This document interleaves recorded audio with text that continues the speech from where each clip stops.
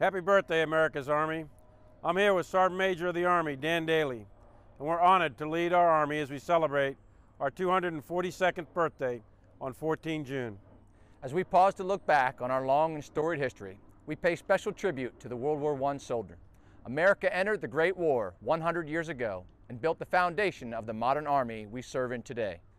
The technological advances implemented during that war include the use of mechanized vehicles, machine guns, rapid-fire artillery, aircraft, and even plastic surgery and blood transfusions, all of which we still use today.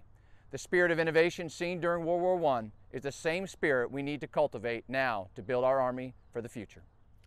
This year's theme for our birthday is Over There, a celebration of the World War I soldier.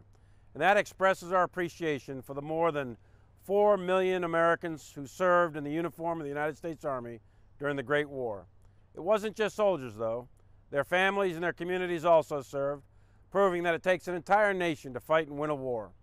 Our victory in World War I stands as an example of what is possible when Americans fully mobilize and work together. As we celebrate the World War I soldier, we do so knowing that more than 185,000 soldiers today are committed around the world in 140 countries. All of you, each and every one wearing the uniform today of an American soldier, is carrying on the legacy of the soldiers who came before you. You truly are helping make the world a safer place today, and both Sergeant Major and I thank you for your service.